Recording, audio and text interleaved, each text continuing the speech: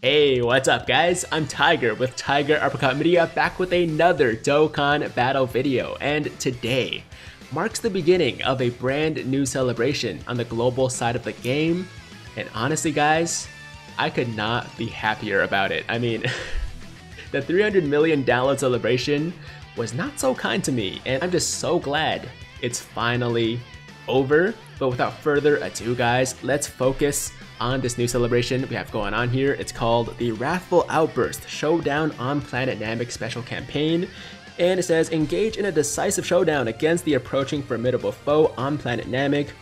Wrathful Outburst, blah blah blah. A new series of events are available. New SSR Goku and Final Form Frieza will show up in the Dokkan Festival, and also luxurious login bonuses, new story event, new Extreme Z battles, and a new challenge event will also be available during the event period. That all sounds awesome. Let's check it out. Okay, so number one, we have a login bonus, pretty standard right there. Number two is the missions. Number three is the Dragonstone sale, which honestly is quite disappointing. It's only 132 stone pack and 391 stone packs, kind of a garbage sale if you ask me, but I guess it's a regular celebration, so you can't expect the same sales as a major celebration like the download celebration or the anniversary, but honestly, I was still hoping for more, but what can you do? Okay, next up is a Dokkan Festival, of course, with the new Namek Goku, who is amazing. He looks, I mean, for the animations alone, I feel like are worth summoning for, but he also leads one of the best categories, if not the best category in the entire game, the Super Saiyan category, and this Frieza is also really good. So I mean, I'll withhold my judgment for whether or not everybody should summon until we see the actual banner, but I gotta say, I really want him, and I will be definitely summoning, so stay tuned for a summoning video, guys. And number 5, we have a Pilaf's Trove pack, and I believe this is the source of the Dokkan Festival tickets that people found in the files. So essentially, there were some leaks about a Dokkan Festival ticket, and some people were saying, oh, we might get tickets for doing multis on the Goku banner, but I'm pretty sure unless things change, there's nothing about a ticket here. So I'm assuming that the only way you can get those tickets will be through the Pilaf's Trove. And I mean, if it's tickets for this banner, it's not too bad, but you still have to pay for it, which I don't love. It would have been great if we actually got tickets for just doing multis, but it doesn't seem to be the case. Like I said, I could be wrong. I'm not 100% sure about how this is all gonna work, but I feel like if there were gonna be tickets for this banner, as far as like doing multis to get tickets, it would have said something about it. They would have advertised it, but it looks like it's just exclusive to the Pilaf's Trove. I mean, honestly, I don't even know if these tickets are for this banner, but I'm just assuming. I guess we'll get more details soon, but yeah, it looks like Pilaf's Trove will have some tickets for a Dokkan Festival banner of some kind. Maybe this banner, maybe another banner, who knows. I'm not gonna buy it though, because I hate the Pilaf's Trove. It's stupid. Okay, number 6, we have a Super Saiyan's category summon, of course, because this guy does lead the Super Saiyan category. Number 7 is a Goku ticket summon. Okay, so basically, this banner and the tickets that you get for it are going to be available through the Fighting Legend Goku, or previously known as the Legendary Goku event, and essentially you can get the tickets for this banner right here when you clear this event, and it is quite a challenging event. I don't know like exactly how hard it is because I've never tested it out myself and never ran it before, but from what I've heard, by all accounts, it is quite a bit harder than the Infinite Dragon Ball History event, and I definitely will be trying it out when it comes out, which is actually at reset today, so in a couple hours. I definitely will be doing a stream, probably sometime tomorrow, challenging it, but for now, I can't say for sure how hard it is. I've just heard from word of mouth, people telling me that it's a really hard event, so get prepared for that, guys. So once you beat that, you do get stones and also some tickets for this banner right here, and it's an all Goku banner, but there's also the LR Super Saiyan 3 Goku in there as well, so there's a chance you could pull him through that ticket banner.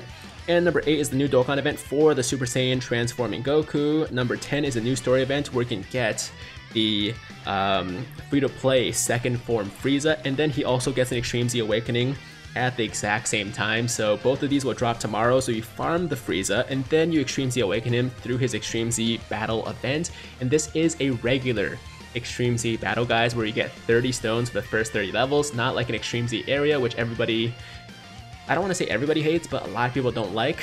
So I'm glad that, you know, it's the regular Extreme Z battle for this guy. And number 10 is the Kid Gohan Extreme Z battle coming back, just a return. I don't think there's anything new added to that. And number 13 is the physical, no, it's a AGL Piccolo event. Extreme Z battles coming back as well. And you get the Piccolo from this event, and you get the Gohan from this event. So these are just reruns. They're not like revamps or, you know, anything new added to them. They're just basically a re-release of these. And then number 16 is a training success rate doubled thing. I don't really care. You don't really care either, I'm sure. Number 16 is a new Virtual Dokkan Ultimate Clash, which is always a good thing. We get about 30-ish stones every time we get one of these. And of course, those Battlefield memories, which allow you to buy things from the Battlefield shop. And I'm definitely going to be picking up those medals for my LR Ginyu, so I can finally beat Ginyu Force Super Battle Road. Man, that has been the hardest SBR for me, no question. And number 18 is the Hercule's Heart Pounding gift. So basically between the 10th and the 20th for 10 days, we will be getting the Hercule present thing at login. And you can get between 1 to 7 stones and some other stuff as well. Last time this came around, I only got 1 stone every single day. I did not get a single 3-stone login bonus. So hopefully that changes this time around. So there's that, which is great. And number 19 is the Dokkan Festival. Oh, okay. So a bit of a surprise here. I didn't know about this. I don't know about you if you guys knew, but we are getting the Buhan Extreme Z Awakening on Global. And for that, of course, we have the Extreme Z Battle event. We have the Extreme Z banner. We have the Pilaf Strove thing, which is always an option, but like I said, I never recommend it. And number 21 is a Potara category summon banner. I usually tell people to stay away from like these category banners as well. It's totally your choice if you want to summon, but I just don't feel like it's really worth it for your stones.